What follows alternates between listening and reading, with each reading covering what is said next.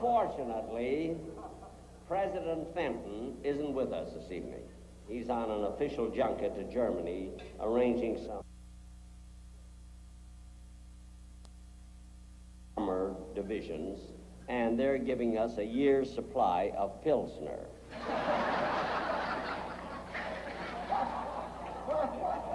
Incidentally, excuse me, in order to be here this evening, I flew all the way from Los Angeles at my own expense. Now, if Washington, the Press Correspondents Association, wants to do something about it, that's up to them. I'm not going to mention it again.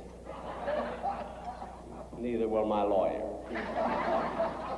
But before I leave tonight, I would like to have the names of all of you who are here, so at least I can deduct it.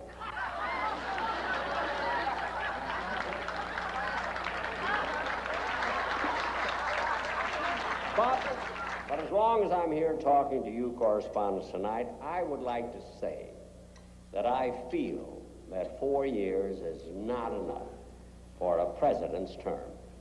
It should be at least 10 years, because then he could try to fulfill all the wonderful promises that he made. And incidentally, hey fellas, I'm not through yet. And incidentally, I understand that the FBI has solved the problem of all the airplane hijacking. They're going to run my picture, The Horn Blows at Midnight. When? Oh, 30 minutes ago. Are they sure he's dead? The President, the Speaker of the House, a couple of Secret Service men. The building collapsed. Someone will have to get hold of the Vice President, have him brought right to the White House. We've already done that, sir. There's a transatlantic phone call waiting for you from Ambassador Schwinn in Frankfurt. Well, then we'd better get started immediately. Somebody's going to have to make an announcement on it. This will be over with in just a moment. As usual, there's quite a number of candidates. I know of 6, for example, who are already building the log cabins they were born in.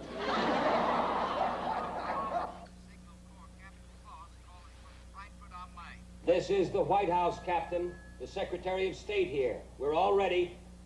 All right, sir. I have Ambassador Schwinn here. Sir? The Cabinet is all here, George.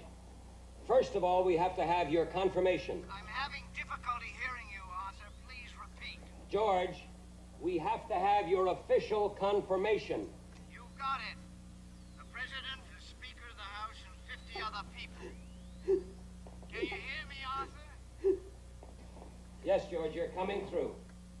It was the Alta Mainzer Palace here in Frankfurt. The building is 500 years old. It just collapsed. I can't believe it. What about the Vice President, I think they Arthur? can't accept it. How is he? Very well, George. Now, the Vice President and Chief Justice Williams are on their way here. We'll have the swearing in within the hour. What do you want done here? Just a brief official statement. Vice President. Is it true? President has assumed Dead? the office. Yes, both he and the Speaker. Perhaps some word to the effect that though the man has died, the office continues passing on the torch, that sort of thing. Good night, George, and God bless you. And God help us. All of us. Good evening, sir. I'm to be the president. Just on an interim basis, Mr. President, to fill the rest of the term. I've been ill, you know. I've been quite ill. I had a stroke. You were aware of that. Yes, sir, but we assume that you're capable and competent. Neither one, and you know it. In addition, I am medically unable to discharge the powers and duties of the presidency of the United States. What am I but an ornament? I represent 103 electoral votes. I'm a plurality. Mr. Calvin. Don't con me now, Mr. Secretary of State. I'm much too old, and it's too late in the day. May I have some water? Smith, at the moment, Noah, you are to be the next president of the United States. Will you proceed, please, Edward? Yes, I'll need a Bible, Mrs. Bloor. Oh, there's one right here, sir. You'll need more than that. What you need, gentlemen, is a man. I am not he. I'm sick, and I'm dying. Oh, Noah. Give it a chance. Give the office a chance to assert itself. You've been waiting all your life.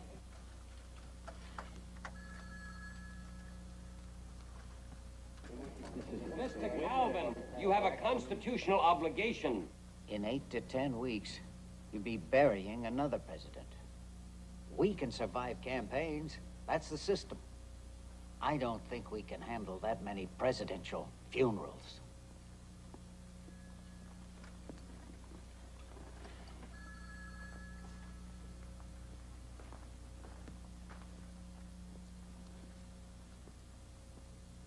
I think we'd best get on with it. That's you, Arthur. Shall I call in the press, sir? I think we'll redo it for them later. Just give me the Bible. I'm not the man, Senator. That's right. You're the next in line, Arthur. Oh, I'm the Secretary of State, yes, but I'm not the successor. President, Vice President, Secretary of State in that order. That's not the case anymore. Is it, Edward? The Succession Act of 1947 states that the order of succession is President, Vice President, Speaker of the House, President pro tempore of the Senate. Who? The President pro tempore of the Senate. That's Douglas Dillman.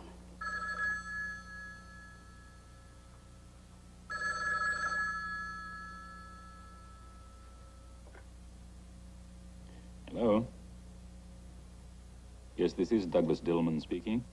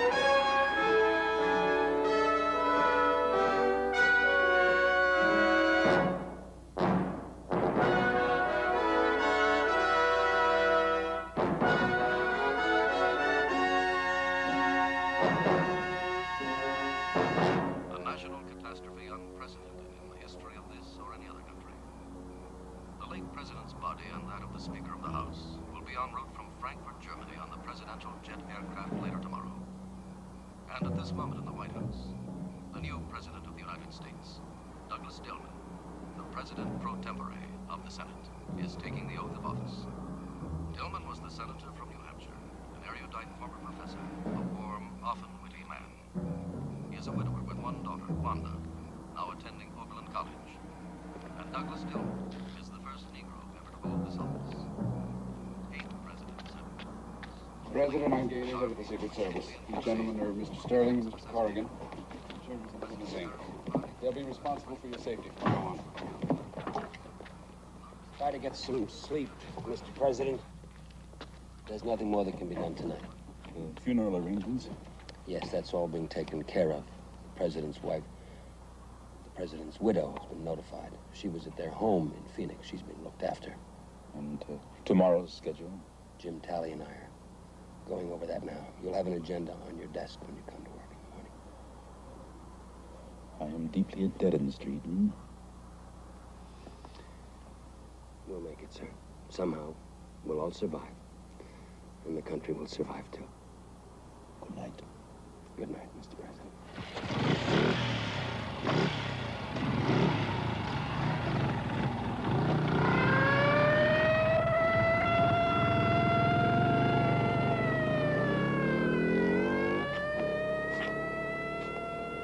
You believe that? That we're going to pull it off, muddle through? Because I know about 6 states of these United States that might consider seceding from the Union by tomorrow lunch. I doubt it. Shock. Disbelief. No anger for a while, Senator. They'll all be too busy watching funeral processions on television. By the time they finish weeping for him, he won't be president. Just the same, the White House doesn't seem near wide enough for me tonight.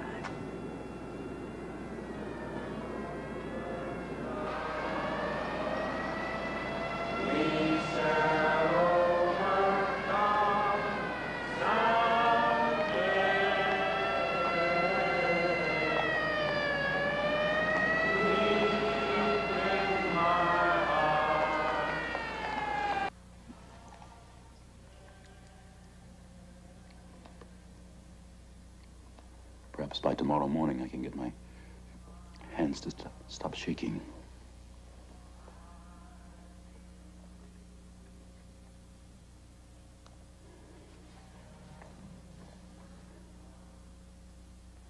I'm the wrong one, Wanda.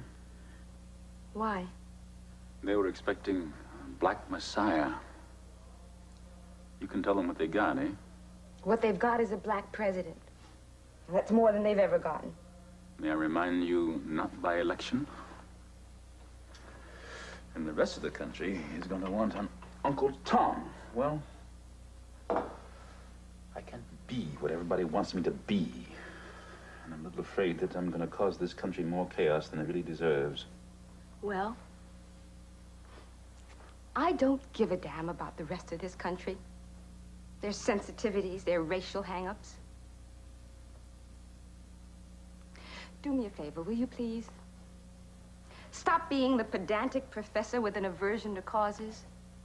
Stop being Senator Ineffectual. There are 15 million people out there tied to you by the color of your skin. And if you go under, they drown with you. Now, they don't want you humble. They don't want you apologetic. They just want you president.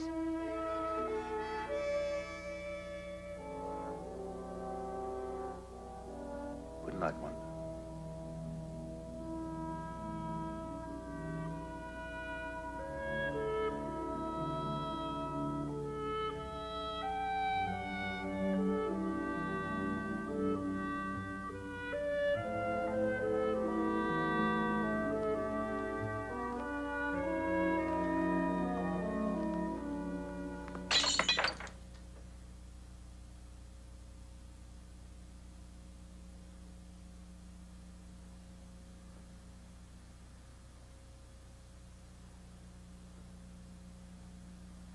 By the way,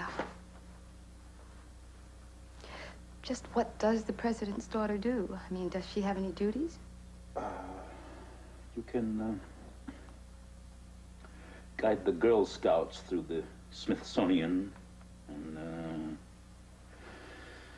you can hide Easter eggs on the front lawn. You can come in here on occasion and help sweep up the broken glass.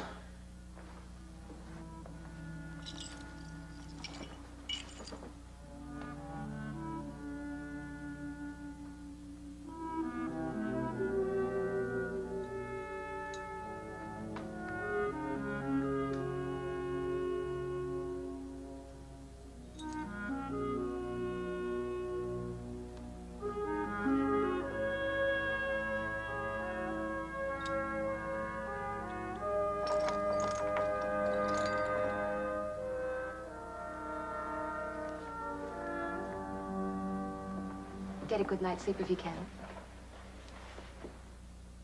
I'll take those, miss.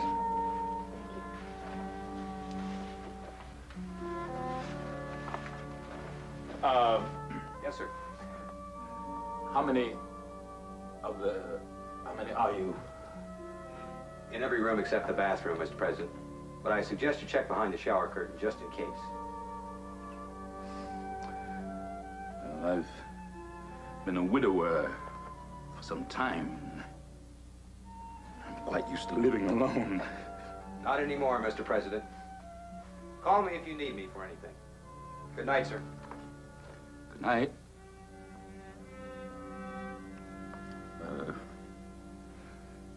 Mr. President.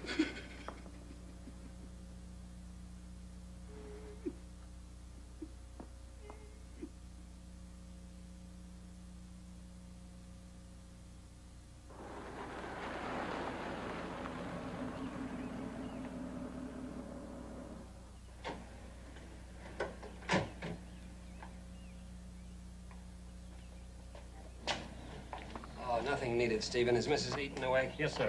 I believe she had breakfast a few minutes ago. If she's in there. And there is another important difference between this changing of the guard. Morning. Have you had breakfast? I had a few gallons of coffee and a chicken sandwich around 3 a.m. Shall I have some main?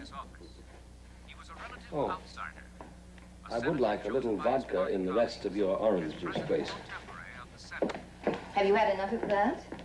Enough catastrophes, that's what you mean. Douglas Dillman is the president. That should be sufficiently catastrophic for everyone. I'm sure we'll all survive. It's just a matter of keeping him out of trouble. Keeping him out of trouble. How such is the stuff of presidents. We had very little choice in the matter. Didn't you? There is a law of succession, you know. Other considerations, personal ones notwithstanding. Mine, you mean? Well, your ambitions, my dear, are hardly secrets in a CIA vault. Nor is the fact that they happen to be for you. Then let's have a moratorium. Maybe just a little modest mourning. What did you expect? From you? A sound truck up on the hill making hourly announcements that your husband was aced out of the presidency by an act of Congress. Without my admittedly overpowering ambition, Arthur, where do you suppose you'd be? Oh, third secretary in the State Department somewhere. In a little cubicle next to the men's room. You could have fought for the presidency last night. You could have fought for it, and you could have had it. I'm going to shave and then go directly back to the White House. I doubt that I'll be home for dinner. Well, of course, you must be desperately needed.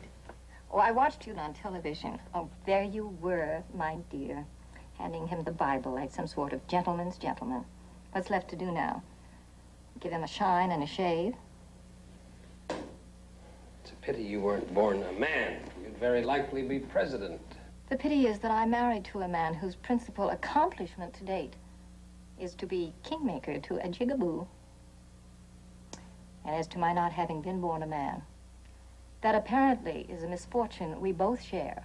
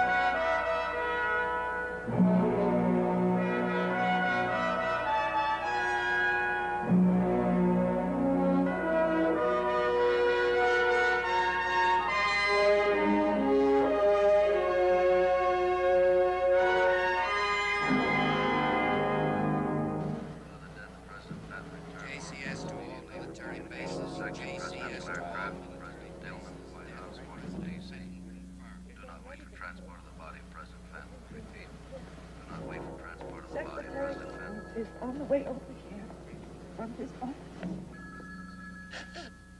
Why don't you cry, Mom? I mean, why don't you let it all out? Good man died, Mom. Good men die sooner or later. It's no monument over them to walk around blowing your nose. Well, it's just that I was with President Fenton for over 25 years. I was with him for 30. Early this morning before I went to sleep, I cried like a baby. New day, Ma. Let's go back to work. Morning. Morning. You getting sleep? 38 minutes. How about you? No such luck. By Friday, maybe I can get to bed. What about Dillman? Oh, he's on his way over now. There's a memo there from Steve Helms. He wants to know about setting up a news conference for Dillman. After the funeral. He thinks that Dillman ought to make some kind of public appearance. Press secretaries are always trying to set up public appearances. Helms is no different. Well, he suggests a TV appearance tonight. You know, something short to put the country at ease. Exposure is the last thing in the world that Dillman needs now. For the next 48 hours, we're going to have to, well, give out some quotes, I guess. Terse one-liners having to do with the fact that the government is not disrupted. We're doing business as usual. We're going to have to do it, you know, Jim. We're going to have to feed him out on a string, gradually.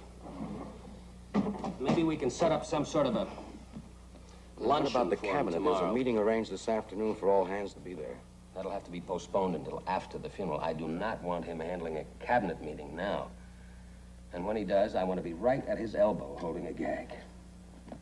Absolutely, Mr. President. Haven't you ever heard of a power behind the throne? How far behind?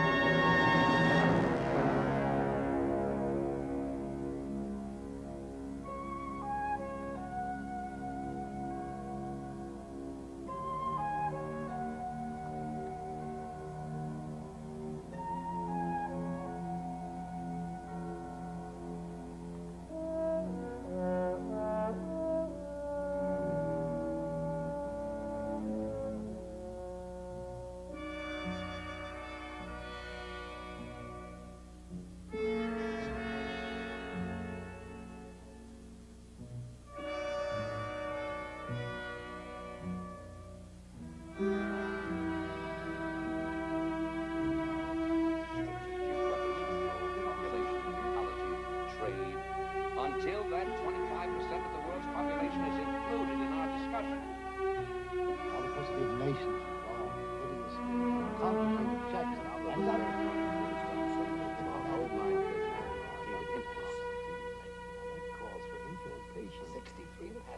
I think that one night and 2 protracted days are long enough for one sitting, Mr. President.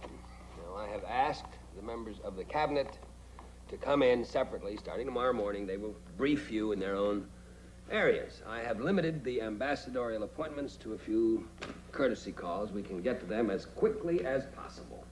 Funeral arrangements. Oh, yes. Now, I'm having protocol fill you in on that. You'll be flying to Phoenix on Air Force One. You'll fly back the same evening. That happens the day after tomorrow.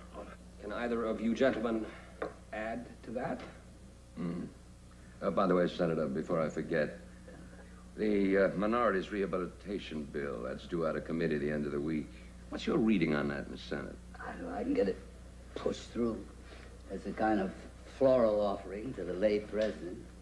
That was his pet project, you know. But don't expect much enthusiasm on my part. My support will be delivered in somewhat muted tone. Is that about it? I think so. We can hold the China Treaty in advance until McGraw gets back from the CETO conference. Then, with any luck, we can have it tabled till after the month of January. Well, gentlemen, I think that's just about it. The Minorities Rehabilitation Bill. What about it, Mr. President? I am very much in favor of its passage. So, wouldn't some sort of a presidential statement? Listen to me, may I be blunt? See, this legislation is black legislation. It addresses itself to a black problem. Now, if it comes from a black president, on the day of the vote, you're going to find yourself with more page boys and senators in attendance, and your bill will die of loneliness. I mean, no disrespect in anything I'm saying, sir. I wouldn't worry about disrespect, Senator. For the past 6 hours, I felt like an invisible man, so anything said to me at this point would be refreshing. Naturally, Mr. President. We welcome your views at any time. Yes, I appreciate that. Well, gentlemen, I have a feeling that I'll be getting a good rest while I'm living in this building. It's just that if you can get off Wait a minute. I think we ought to be very honest with each other. You know, last year, when majority leaders caucused to choose a new president pro tem for the Senate, we chose you as a kind of gesture. I think you realize that, sir. we'd had a year of race riots and protest marches and boycotts, and a lot of people were getting killed. So what you were, sir, at the time was a well-dressed rebuttal to the militarists. And I must confess that what we'd like to find in you is a lot of discretion, quiet, and a lot of non-controversy. For your Jefferson Davis attitude, Senator, I can find very little in you to cheer, but for your honesty, that much I can admire.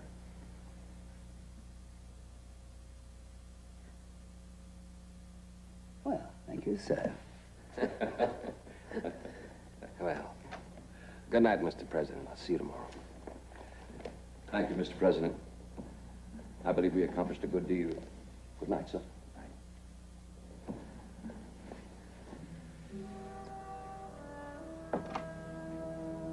Anything else, sir? I think not. See you tomorrow.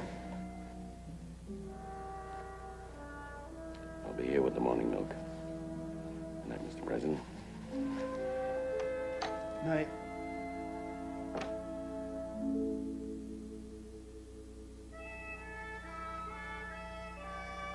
When did this happen? We got it about an hour ago.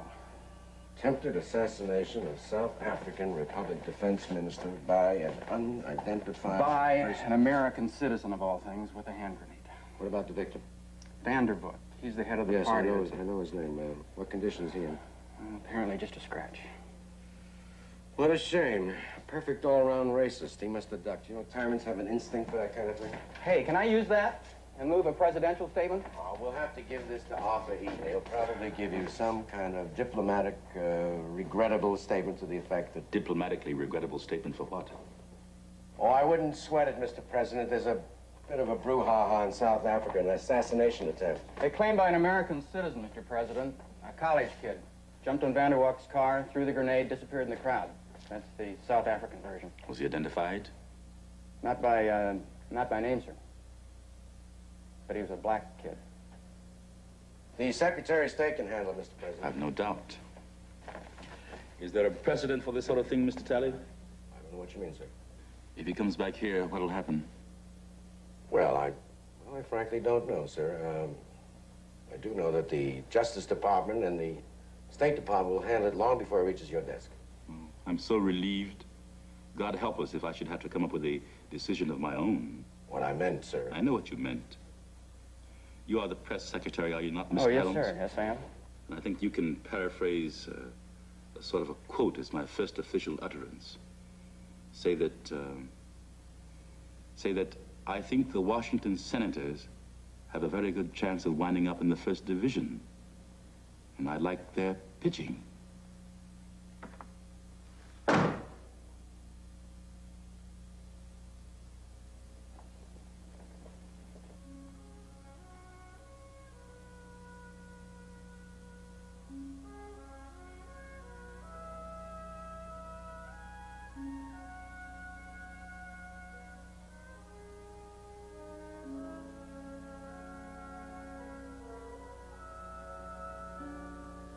Oh, I'm sorry, Mr. President. Mrs. Bloor, I thought you'd gone home. Just some odds and ends. I thought you'd gone to bed, Mr. President. I was cleaning off my desk.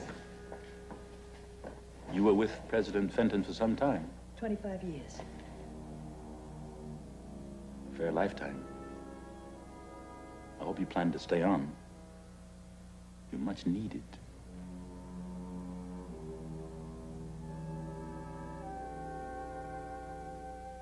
I hope so.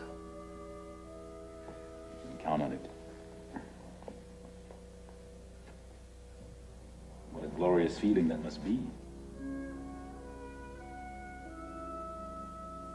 We could invoke the Railroad Act, but that does not address itself to the real problem. President Fenton told me personally that he had received an assurance from the BLE that they would not walk out this year. Then I don't think we should hold still for it. I think it calls for some sort of presidential directive. Nothing public, of course, but something to the effect The only problem that is in transportation, we cannot depend upon the word of BLE. They do not keep their commitments. What about the promise to the president? It seems to me, Fred, the thing for you to do is Yes. get your BLE man. All right, I'll talk to the you appointment personally secretary get him, right now. And ask him this. Does that commitment hold over? Did you set up a meeting with some Congress people for this afternoon? That was tentative, pending this cabinet meeting. What's it about? Well, Oh, excuse me, Mr. Secretary. There seems to be a mix-up with appointments. Excuse me. I suggest we call a 15-minute break. That's a good idea. What was that about? A group of black congressmen, I gather more of a courtesy call than anything else. Well, you'd better watch that. Tell them that the cabinet meeting went on much longer than we expected. I could see them for a few moments now. I wouldn't advise it, Mr. President, but with this bloody South African thing, we want to play down everything racial that we can. Yes, well, I think I should see them now, Mr. Eden. Very well. In your office, then, and Jim, you be there, will you? All right. That won't be necessary. I would prefer that someone were with you, Mr. President, unless, of course, you feel very strongly about this. Outside this room, Mr. Eden, perhaps the illusion of independence. I'm sorry.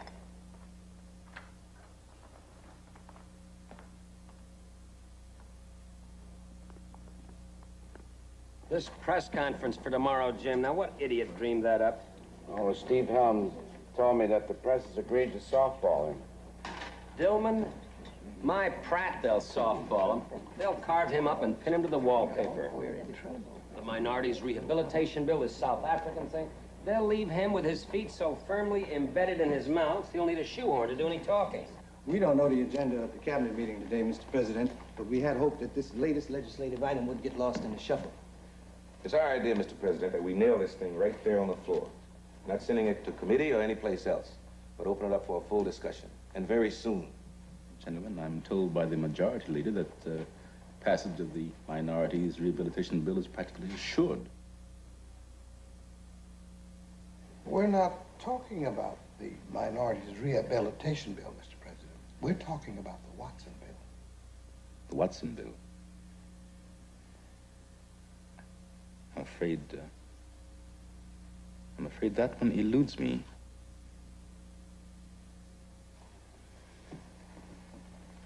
Perhaps you'd best bring me up to date. Senator Watson's bill proposes that the president be prohibited from firing any cabinet member without the express approval of Congress. Which is another way of making damn certain that you don't step out of line. Or out of place. Naturally, we assumed that the bill had been brought to your attention. We also Mr. President. assume that you will publicly call it what it is, an affront. I'll take a look at it. I want to thank you, gentlemen, for bringing this to my attention. We were discussing the possibility of a strike by the Brotherhood of Locomotive Engineers. We were discussing the possibility of a strike by the Brotherhood of Locomotive Engineers. Can you table that for a moment, Mr. Eaton? I've just been given to understand that Senator Watson is planning to introduce a bill on the floor of the Senate next week. It will prohibit the president from firing any cabinet member without the express approval of Congress. You gentlemen know about that? Any of you? Well, Mr. President. Odds are, Mr. President, that that bill will be sent directly to committee. And I doubt very seriously whether it will come up for a vote in either house while you're still in office. Therefore, it seems to me that any discussion of it at this time is totally irrelevant. That bill is aimed at me, Mr. Eaton, like a harpoon.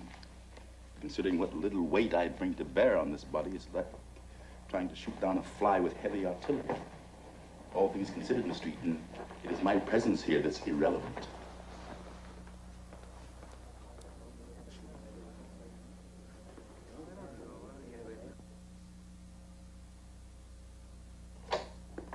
Excuse me, Mr. President.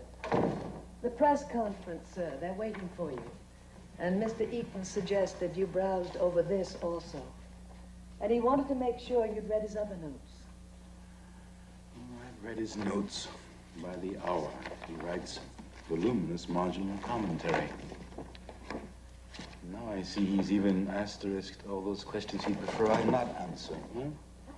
He's done everything but supply me with the gestures and facial expressions. Well, I'm sure, Mr. Eaton. Well, that is, I think I know what he had in mind, sir. It was Don't be only... embarrassed, Mrs. Bloor. I understand Secretary of State Eaton's function. And I understand mine. The way I want him is tactful, discreet, and non-controversial. Now, can I expect all three? No reason. I think the president is on his way now. If you'll take your seats, the press conference will be beginning in a few minutes. Mr. President, if I could have about 15 seconds of your time. What's that? Makeup, sir. Wouldn't help. Cut back. Follow it. Follow it close. Ready? Take two. One, break to the full shot. Pick it up on the seal. Take two. Cue the announcer. Ladies and gentlemen, the President of the United States.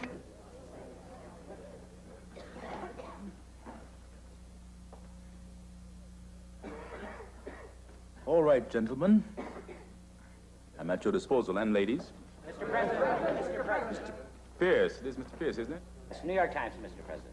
The minorities rehabilitation bill that's just come out of committee, there's been some pressure to table it. Your view on that, Mr. President?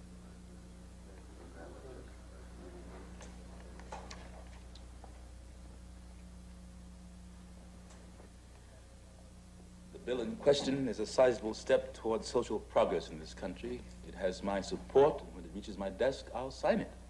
What if it's tabled? Pardon? What if it's tabled?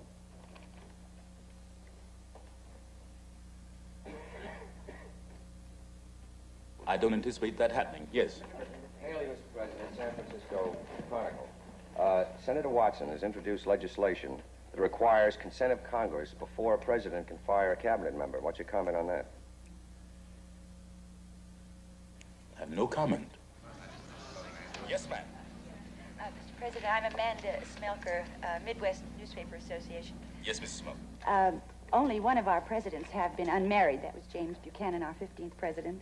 And, of course, some have married in the White House after they took office. That's a very interesting answer, Mrs. Smoker. Now, how about your question? Well, you are, of course, a widower, and I was wondering if it had crossed your mind to enter the state of matrimony during your term of office, and if the answer is affirmative, could you tell us specifically who you had in mind? You may quote me, Mrs. Smoker. I should like very much at some time to remarry. I have no one in mind, but if you have someone, you can remain after this conference and we can jot down a list of names. Mr. President? Yes. Gilbert, Mr. President, Chicago Tribune. The South Africans, as of yesterday afternoon, claim we have knowledge of the whereabouts of an American citizen who attempted to assassinate the South African... Alleged, Mr. Gilbert. An American who's alleged to have attempted to assassinate the South African Minister of Defense, Mr. Vanderbilt. My question, Mr. President, is do we actually know where this American is? And if he is in the United States, is it your intention to hand him over? Mr. President, forgive me, sir. Mr. President, do you have all of the questions and all of the answers on that paper there? First of all, you haven't identified yourself. My name is Webson, Mr. President. I represent the Negro Press International. I apologize to Mr. Gilbert for interfering with his questioning. But what I'd like to know is this a press conference? Or is it just a prepared news handout spoken out loud?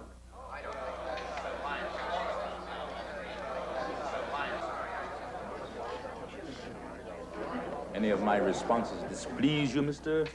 Well, I'm not here to get pleased, Mr. President. But I am here to hear what the President of the United States has to say about the issue. Pollution bill, pact with the Chinese, the minorities rehabilitation legislation, and is there the possibility of a black kid being sent back to the lily-white South African Republic to get lynched?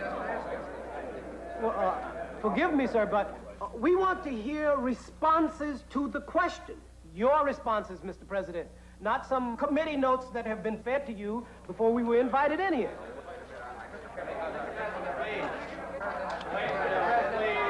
Please, ladies and gentlemen. Mr. Webson, some 2 weeks ago, I made a public statement concerning the South African situation. At that time, I said that any move toward extradition would not come by an executive order, but would be handled by the State Department, and the situation called for it by the Justice Department. Mr. President, an identical statement came from Secretary of State Eden. I would like to hear from you, Mr. President, how you feel about it.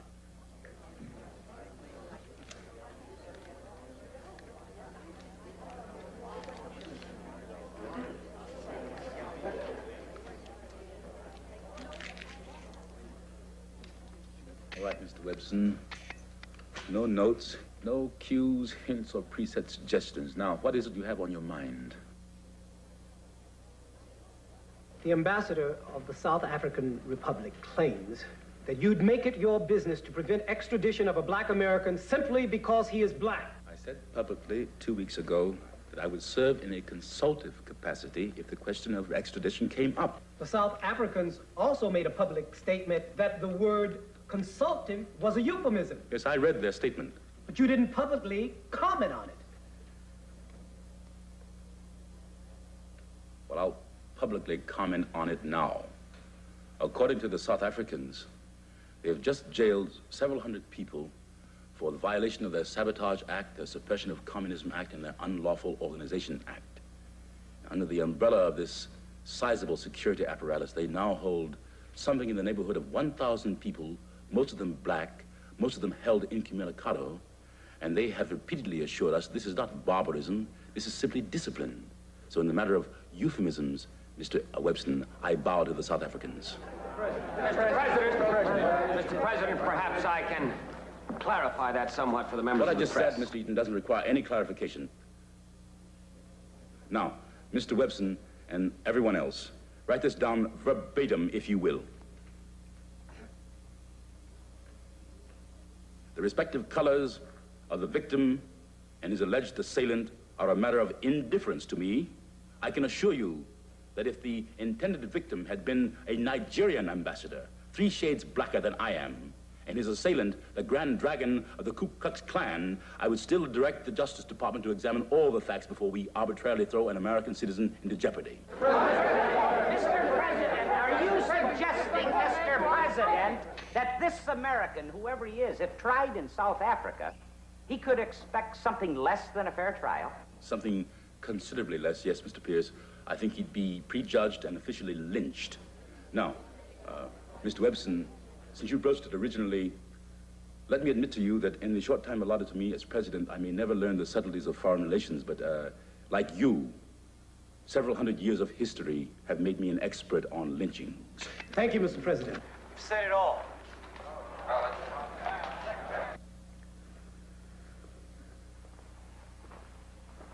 How did I displease thee? Let me count the ways. Let me, Mr. President. You know, in 45 minutes, you managed to cast aspersion on the judicial system of a foreign country, passed judgment on several of their laws, and wound up tacitly accusing a United States senator of prejudice. Guilty, Mr. Talley, on all counts. But there comes a moment when you reach the bottom of the pit, you say to yourself, climb. It falls under the heading of belated pride.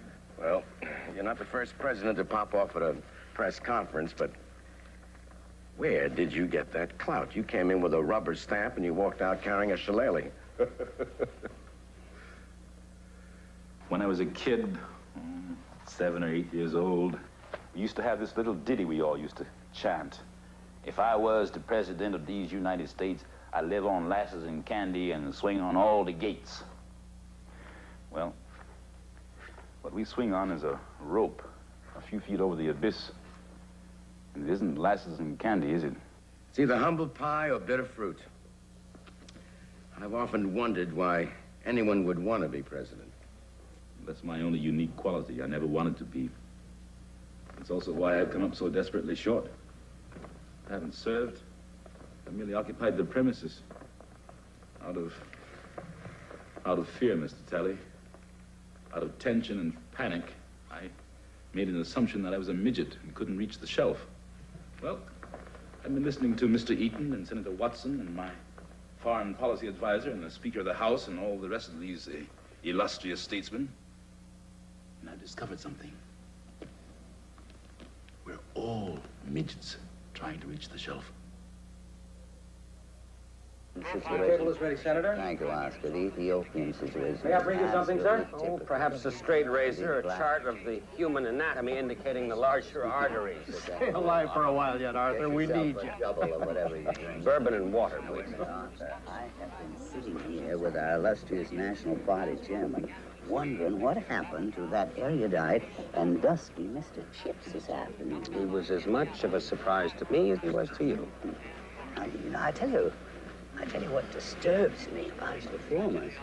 Not that he suddenly played at being president, but that he played at it so damn well.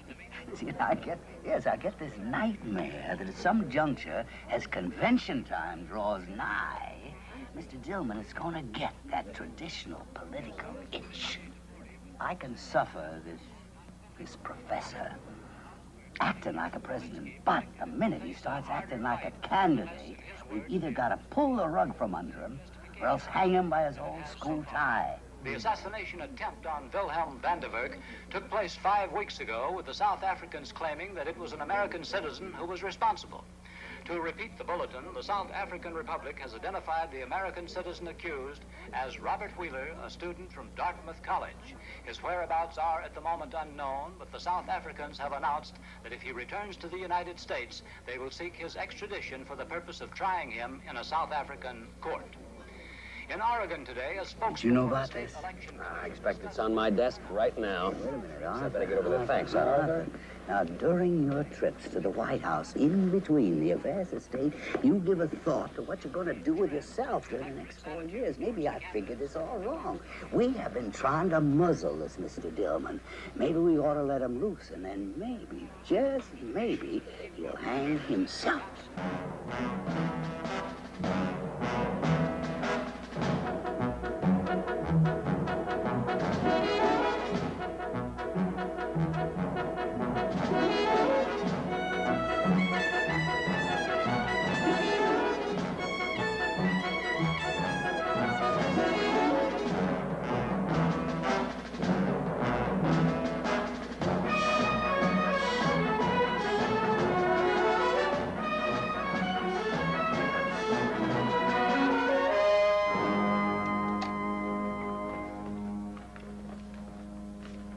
Mr. President. I hope this is as urgent as you say it is, Otis. I reached the point when if I drop a pencil and bend down to pick it up, I'm 2 weeks behind.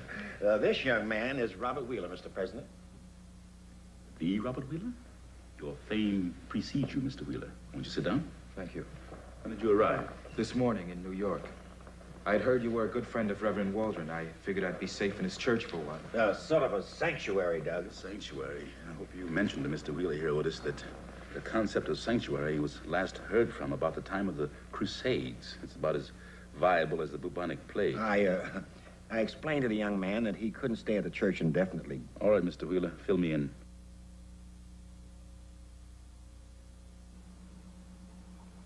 You're the only person on God's earth who can help me, Mr. President. Go on. Well, I'm going to be accused of trying to assassinate the South African defense minister. You're already accused. As of early this morning, the South African ambassador sent me an official brief. Your name is in it. I want to say this up front. If indeed I can help, there is a limit to it. And there is also a prerequisite. Very simply, you've got to tell me the truth. I'm not the one who threw that grenade. That, I assume, is provable? I was in Burundi. You can check that with the American consul there. I was in his office the day it happened. But not in the South African Republic? No, the week before. Doing what? Come on, Mr. Wheeler. I want every hole filled up here. There was an anti-apartheid parade. They took my name down. That's how they got it in the first place.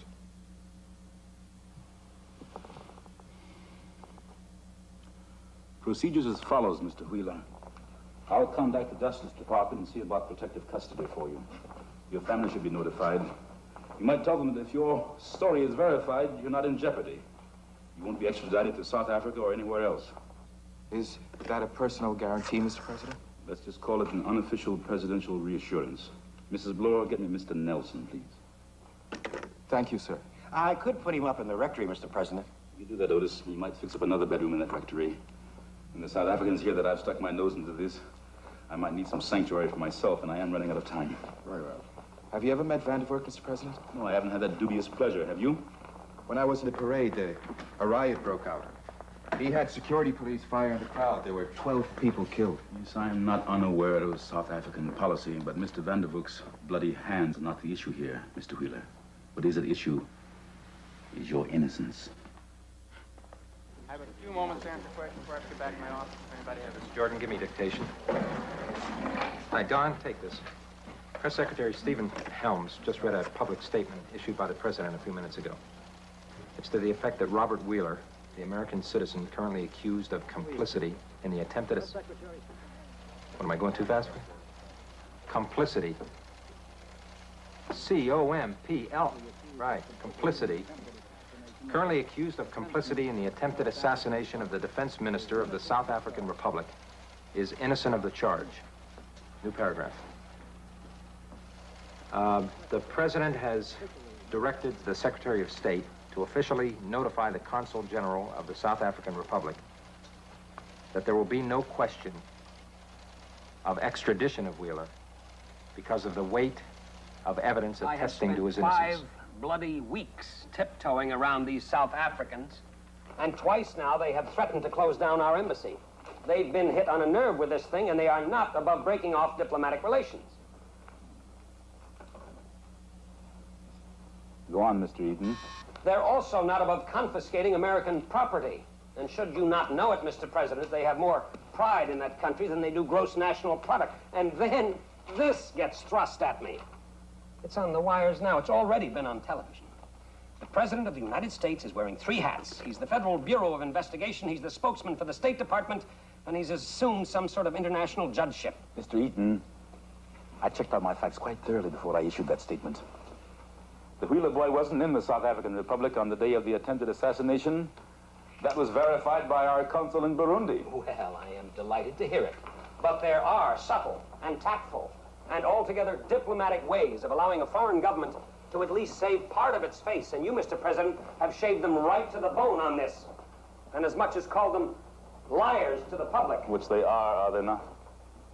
Well, mistaken maybe, but that's no reason to take such a high-handed... Come on, Mr. Eaton. You don't have to be diplomatic in here. We're talking about some white supremacist who deprived the black man of his human rights. I apologize for any embarrassment. But I don't apologize for what I thought was necessary to do and for what I did. Well, then it's a closed issue. I'll be seeing you tonight.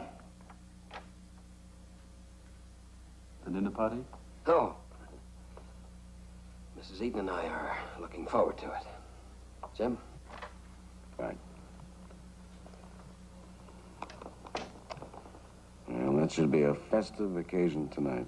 Yes, a little like an Israeli picnic attended by Jordanian guerrillas. Yes? Mr. President, your daughter is here. I told them to send her in. Thank you. Well, I promise you it won't be dull. On my left, my daughter, the militant, all the way over to Mrs. Arthur Eaton, who I understand is slightly to the right of Louis XIV. Well, I'll be the buffer. When the talk becomes political, I'll detour the discussion to American Beauty roses. You do that for me. Mr. President, you know the convention's coming up. It's still a dice game. No one has nailed it down yet. Well, I understand that Mr. Eaton has... Well, it's 9 weeks away. Now, if you were to decide to run for office, I know a lot of people who would support you. Also, there are quite a few around among your own cabinets. We'd like to find you in a motel on a Sunday morning with the village bimbo. They probably would hire their own photographers. Your point? My point, Mr. President, is the Wheeler thing. Now, why take on an albatross? You've got enough on your back to cripple you. He's innocent, Jim, and as pedantic and pompous as it may sound, that is a question of principles. Principles? Have some tea. Oh, thank you. Yes, principles. It's a delicious word, Mr. President. It could price you right out of politics. The Dillman who's on her way here has a thing about principles, so don't mention compromise to her. She'll run you right out of the building. Since I'm opening up my veins, let me add this. I know a lot of men who have an itch to be president. Most of them couldn't qualify to get into the building on a bus tour. Now, I think you can prove yourself the exception if you sidestep a couple of times just to give yourself the chance. Only because I happen to think you're a hell of a guy. I'd best take that with me, Mr. Talley. After tonight, it may be the last tribute I get. Oh, Mr. Talley, my daughter Wanda. How do you do? Nice to meet you. Heard a lot of things about you. Oh, yeah. Now you look more like a president. It's the suit. I now have a clothing allowance. How are you, Dad? Tolerable.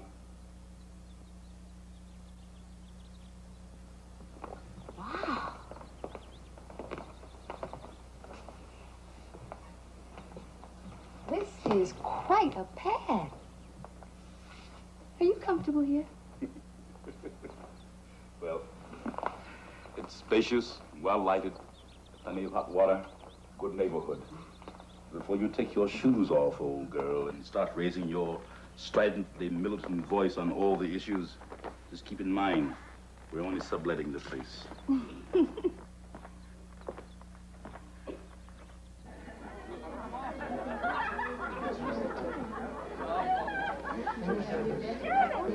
Still, I understand that you're in college somewhere in Ohio. I'm in graduate school at Oberlin. Oh, really? Are you majoring in music? No, philosophy. Philosophy? Are you going to follow in the footsteps of your father and become a professor? I had in mind politics. Politics? Oh, my God. Another Dillman. The country seems to be surviving with one Dillman. Oh, my dear, I'm sorry. I didn't mean that to sound as harsh as it came out. But I propose a toast to your father. Very much in order. Mr. President? May the rest of the course be smooth and uneventful. There's been a suggestion made that my father seek the nomination. Indeed? I wouldn't pay too much attention to Washington rumors, my dear. This town is the national headquarters not only for government, but also for gossip, which I disseminate too frequently, my husband tells me. Yes. Now, since this is the first social dinner in some time, I suggest that we forget all about politics. Really, I think you should count your blessings, Miss Tillman. Oh? Would you like to list them for me? Arthur, what's the new Chinese ambassador like? I'm told he's an extremely young man. Well, the inscrutable East, Well, who first can and foremost, tell? speaking of blessings, is the fortunate fact that your father is really more an interim caretaker than president. I think that should be a cause for Thanksgiving. I'd like very much to propose a toast now to the President of the United States, to his good health. Hear, hear. And to the Secretary of State, Arthur Eden. Perhaps the next president of the United States.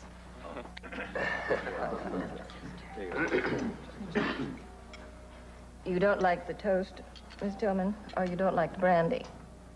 Neither one. Well, speak your mind, child. I usually do. Of course, my husband tells me I make too many judgments. That comes from having a father who was a senator and a grandfather who's on the Supreme Court. Oh, I remember your father, Kay. I think it was 37 or 38. I remember he cornered Sam Rayburn. Oh, Charlie, let's not turn this into a class reunion. Let's hear what Miss Dillman has to say about things. Like what things, Mrs. Eden? Genealogy? Well, my father was a school teacher, and his father sold catfish in Baltimore. How interesting. Isn't it? And I'm sure if we ever figure out a family coat of arms, it will be a crossed pick and shovel over a cotton gin. Oh, Miss Dillman, don't be angry. Then stop shaking your family tree at me, Mrs. Eaton. That's about as relevant as what Calvin Coolidge had for breakfast. Mr. Talley, what happened to the American Beauty roses? Got to water them.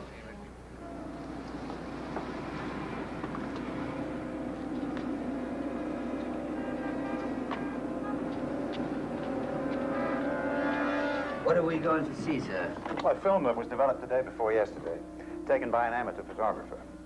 A film of what, Mr. Ambassador? A murderer in the act of a killing. Defense Minister Vanderbilt died 2 hours ago of peritonitis.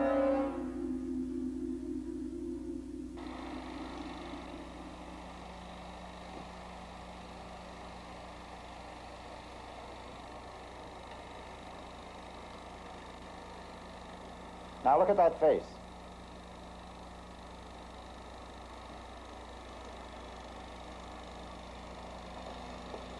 We have this senator, and we have a dossier on several bank activists, one of which very clearly implicates the man who just sinned. We have his sworn statement to that effect. It's taken us almost 5 weeks to compile all this evidence.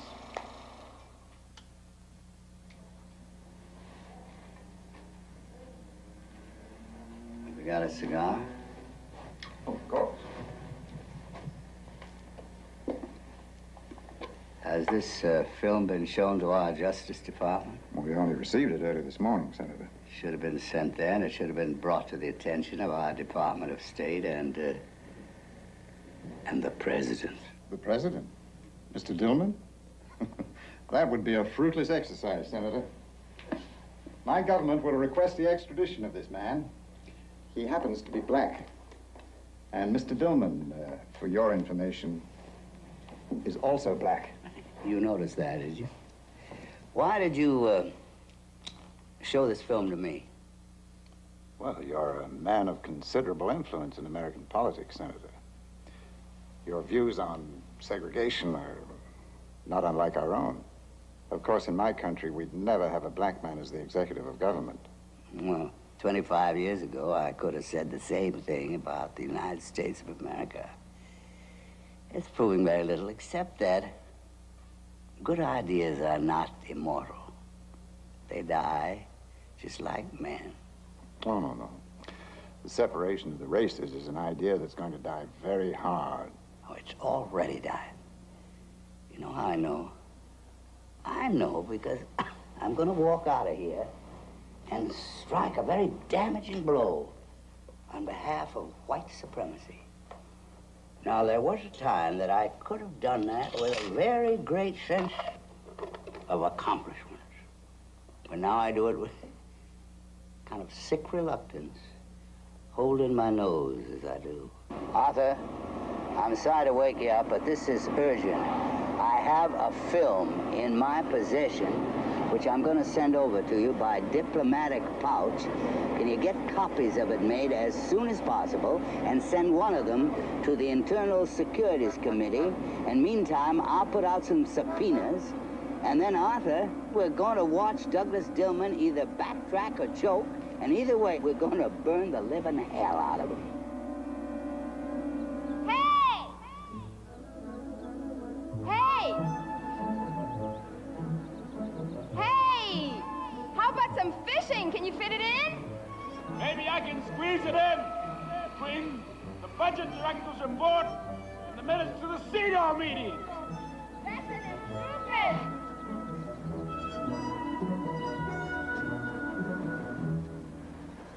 Oh! Not as young as you used to be, huh? Oh, tell me about it.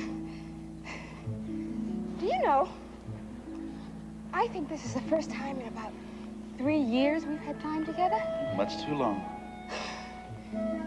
Tell me, did I embarrass you last night? Irreverent, disrespectful, painfully blunt. I saw Arthur Eaton go over to you after dinner and apologize. He was trying to salvage something out of the ruins. You accepted his apologies? What did you have, Wendell? A 6 a.m. duel on the East Lawn? No, maybe just a spit in the eye and a memo about super aggressive wives with pretensions to the White House. Just not my nature, Wanda. I know. You're a very honorable man.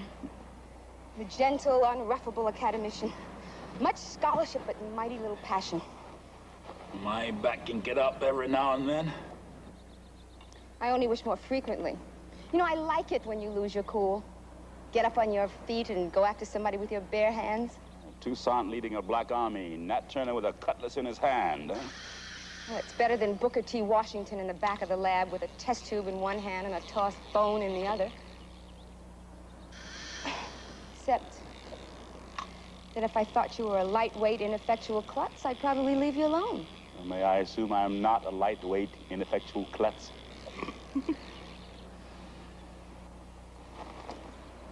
Well, my father sold catfish in Baltimore, but his son, no fisherman. That's because all the fish are intimidated by the President of the United States trying to catch them. You want it on the telephone, sir? You've got to be kidding. It's a job. Gotta make a living.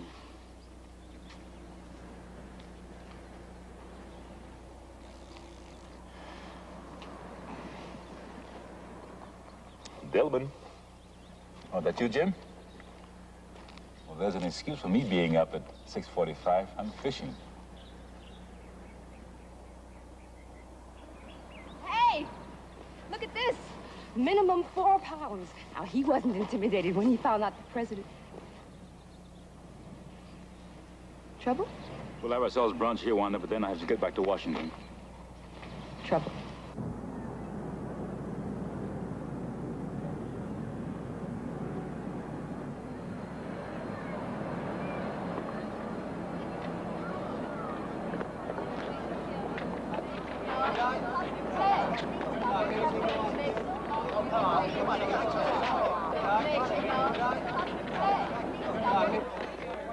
No comments right now. We'll talk to you later. Thanks very much. You're representing him.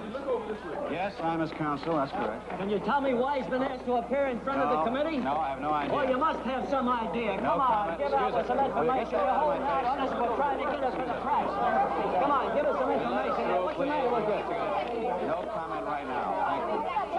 No comment. No photographers, please. No photographers only. Authorized press without cameras.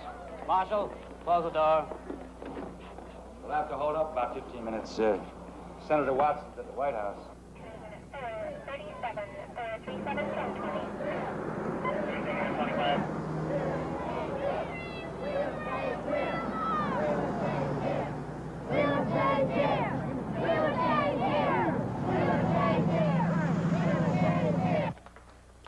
I'm sorry to have kept you waiting, Senator, but thank you for coming.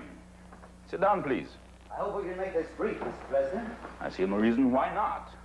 I'll throw you a couple of questions, and you can give me a couple of straight and responsive answers.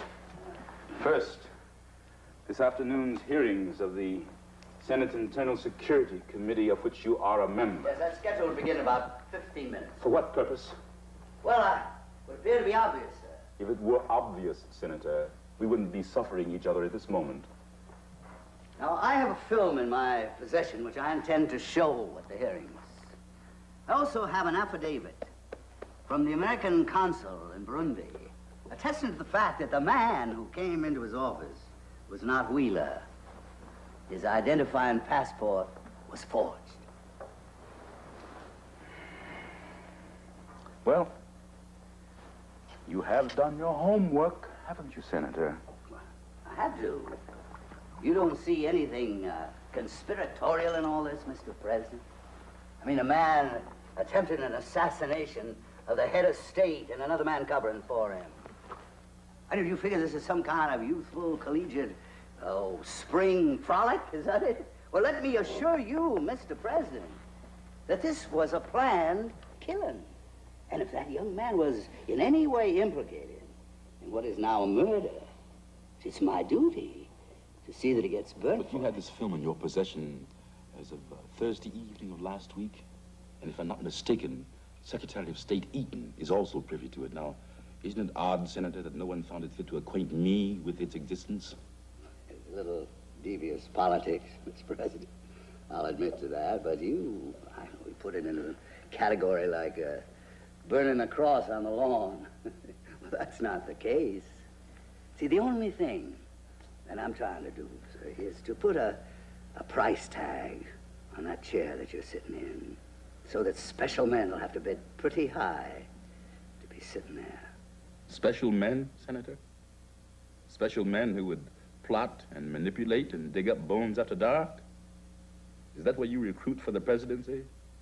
In alleys and tunnels and subterranean crypts? That's not where you find presidents, Senator Watson. That's where you find night crawlers. Mr. Talley, will you show the senator to the door? I know the way, Mr. President. Thank you.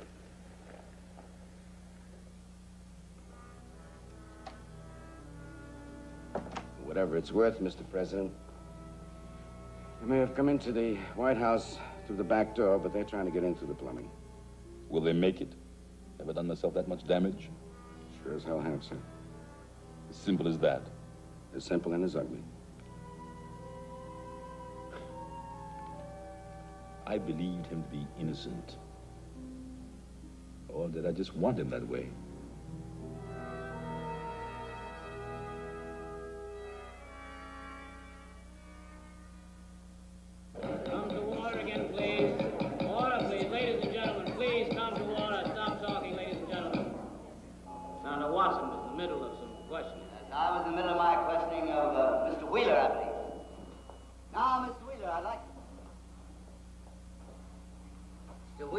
like to ask you for perhaps the 15th time. When you left the United States, did you or did you not have some blueprint, some plan to do bodily harm to the victim? I refuse to answer that question on the grounds that it may incriminate me. Incriminate you, sir? You heard me, sir. Well, what if I would ask you the name of your accomplice? The man that you sent into our consul in Burundi to establish an alibi. Senator. Would you yes, sir. Those are inadmissible questions in a court of law. All right, I'll strike the adjective, and I'll simply ask you this. Who was the man? And does this man here know him? I'd just like to know the name of that man and what he was doing there. Senator, my Yes, client chooses to invoke the Fifth Amendment. Then this question. Do people like you think that assassination is a legitimate political weapon? Do you believe in government by assassination? Now, don't give me any of that constitutional sidestepping. If you had guts enough to defend that act... You got guts enough to take your immunity outside and make those charges?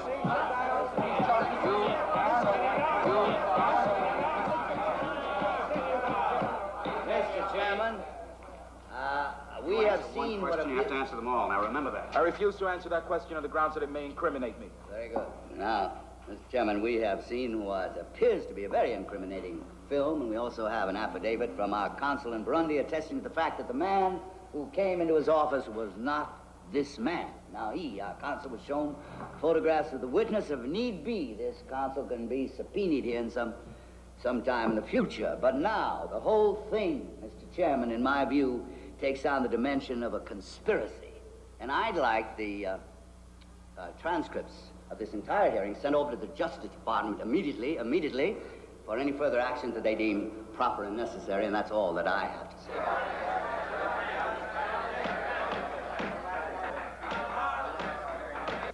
In just a few short weeks, and in this room, will occur America's quadrennial pastime, the political convention. The tomfoolery, the histrionics, the organized mayhem, but behind it all, the deadly serious business of a presidential nomination. And the most serious question mark that remains to hover over this convention will be Douglas Dillman, who just a few months ago was a political unknown, swept up incredibly into the highest office of the land by circumstances as unpredictable as they were seemingly impossible. Much like his predecessors, he has inherited deadly damaging issues that somehow cling to him like personal albatross. Some presidents before him have had to face not dissimilar problems. From Teapot Dome to Vicuna coats to red herrings, each has had to face his own special crisis. And in the case of Douglas Dillman, his special crisis is a man named Wheeler, whose possible extradition back to South Africa has ripped this country apart. And so at this moment, just 2 weeks before a new chapter in history, the question is whether Douglas Dillman can seek and expect nomination, and thus win something that up to now he has only borrowed without mandate. Mr. President? You represent this man? That's correct, sir. As a matter of fact, I requested the appointment because I knew of your interest in the case and your sympathy. Well, I wouldn't equate the two, counsel. I caught your client's matinee performance in front of the committee. President, he invoked the Fifth Amendment this morning upon my recommendation. He doesn't have to invoke it here now. Any further self-incrimination would be damned superfluous. Hey, man, which side are you on, sir? Rob, please. Do I have a choice, Mr. Wheeler? I believed you were innocent. And I issued no fewer than 3 statements to that effect. I stood before a press conference and played Zola to your make-believe Dreyfus. And here we are today, young Mr. Wheeler, the liar and the dupe. And if I told you the truth, what kind of help could I have expected? You keep quiet?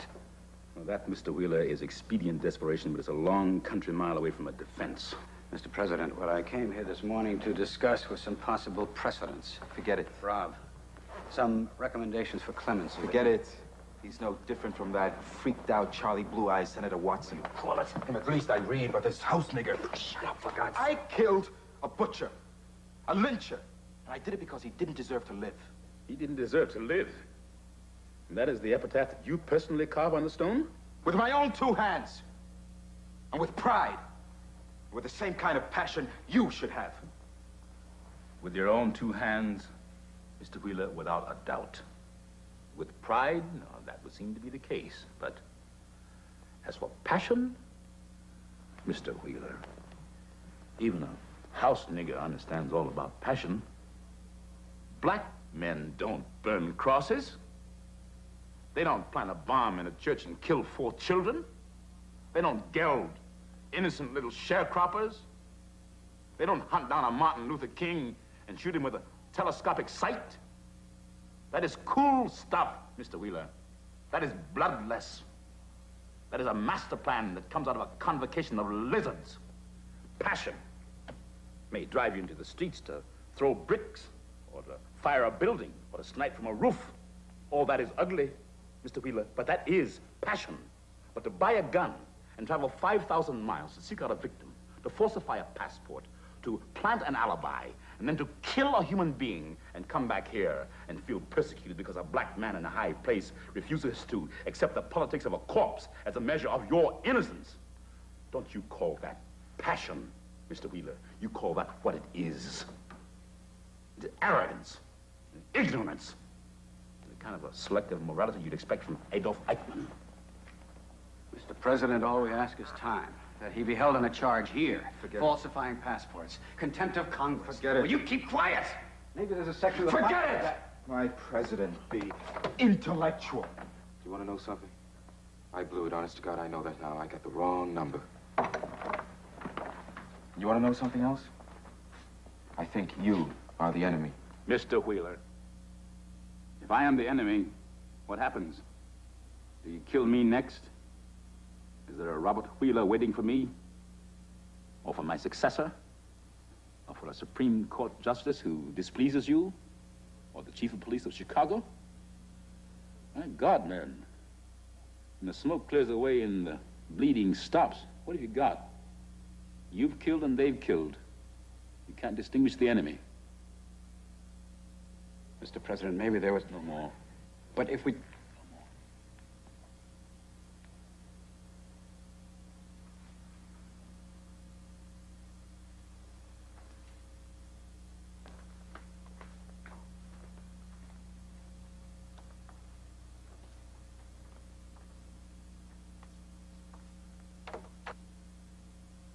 Are you having him sent back? I am at this moment desperately trying to think of a reason I should make an attempt to stop it. Where on earth did I ever get the idea that you were honorable? You really must have conned me with your soft voice and your metaphors. Not honorable, scared. A privileged black man paying off for not having to live in the ghetto. The house nigger, right? Right on. How the hell do you get out of the first family anyway? Do you just resign or what?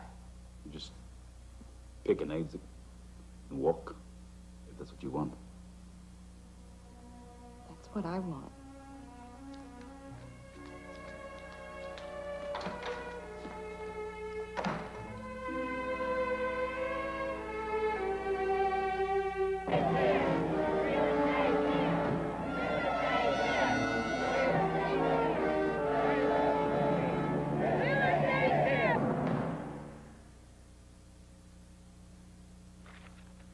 President, with Eaton's announced candidacy, he carries away 30% of your support on that convention floor in his pocket. They're mostly conservatives and middle of the road. Yes, I'm given to understand that. Well, please understand this, sir. We don't want you to saddle yourself with an uphill fight. Eaton is articulate, tough, and very shrewd. And he knows what he wants. And there are people behind him equally tough and equally shrewd. Like Senator Watson, eh? Right. He brings in Dixie, half the border states, and a sizable portion of the Midwest. Unless we hit them hard now, Eaton and Watson will wind up in control of the party. And that will represent one giant step backward to the last century as far as we're concerned. Doug, we've been in caucus with 23 black legislators and 5 times as many whites. They've all got good, solid pipelines to their convention delegates. And they want to climb on the wagon, Mr. President. Yours. But before they do, they want at least 1/2 of a fair fighting chance. What we suggest you do now, Mr. President, is take inventory of your assets and liabilities. Assets, you know. Liabilities, you've got to shed like an overcoat. A particular liability named Robert Wheeler. We want Robert Wheeler passed over to another arm of government at least 10 city blocks from where you are. Any association with him will kill you on that convention floor. We're suggesting, Mr. President, that you issue a public statement to the effect that you are turning the case over to the Justice Department or the State Department and washing your hands of it. Anything else that you... Senator Miller, turning it over to any department, I'd be assured that they would do what is politically expedient, but I'm not certain they'd do what is morally right. Ralph, this isn't an issue we can sidestep. But he lied to you. We're not supposed to sidestep any issue. I ran for alderman in Chicago when the highest salaried black man in Cook County was a janitor on pension. Now, would you please give me the benefit of some prior knowledge in the way of American politics? This is arithmetic we're talking about. With that Wheeler issue stuck to your hide, you're dead. Without it, you've got a chance.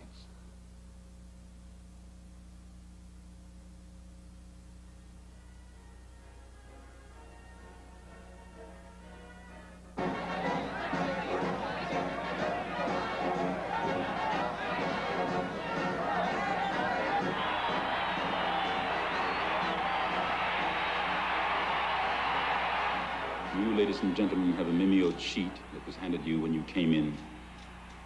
Rather than repeat what you've already read, I'll simply tell you the sense of it. And that is that I believe it is imperative that Mr. Robert Wheeler be extradited to the South African Republic to be tried for the assassination of their defense minister.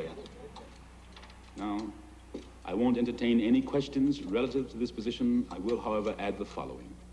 We live in a time when violence is offered up as the panacea.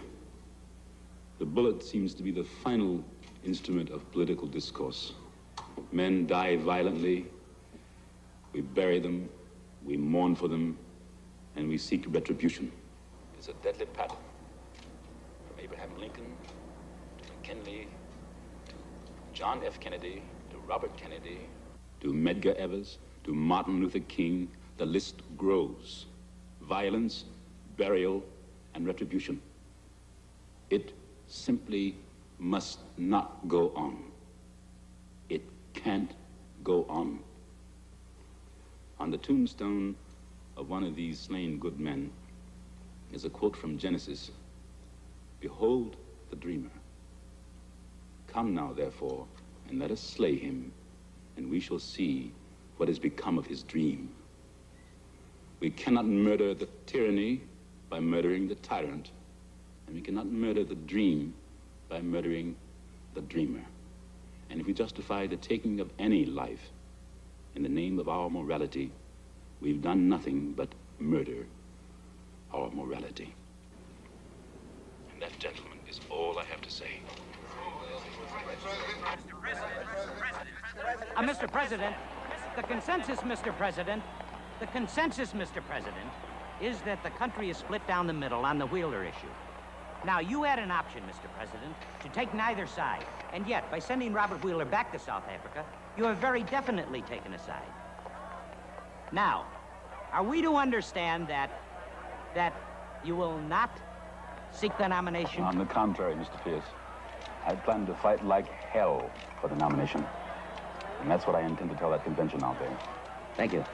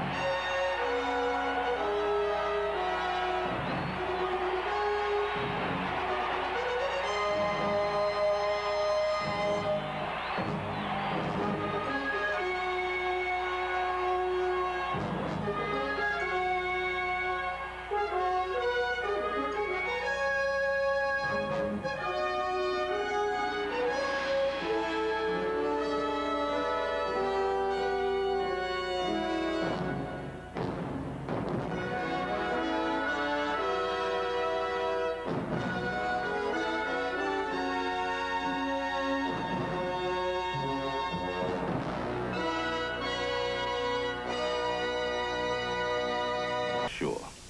It's different. Really. Most antiperspirant sprays go on wet and oily compared to Sure, which goes on dry. And Sure keeps you dry. Prove it under your own two arms. Try Sure on your left side, and the spray you like best on your right side. If you're like most people, your left side will convince your right side. You'll be drier. We're sure.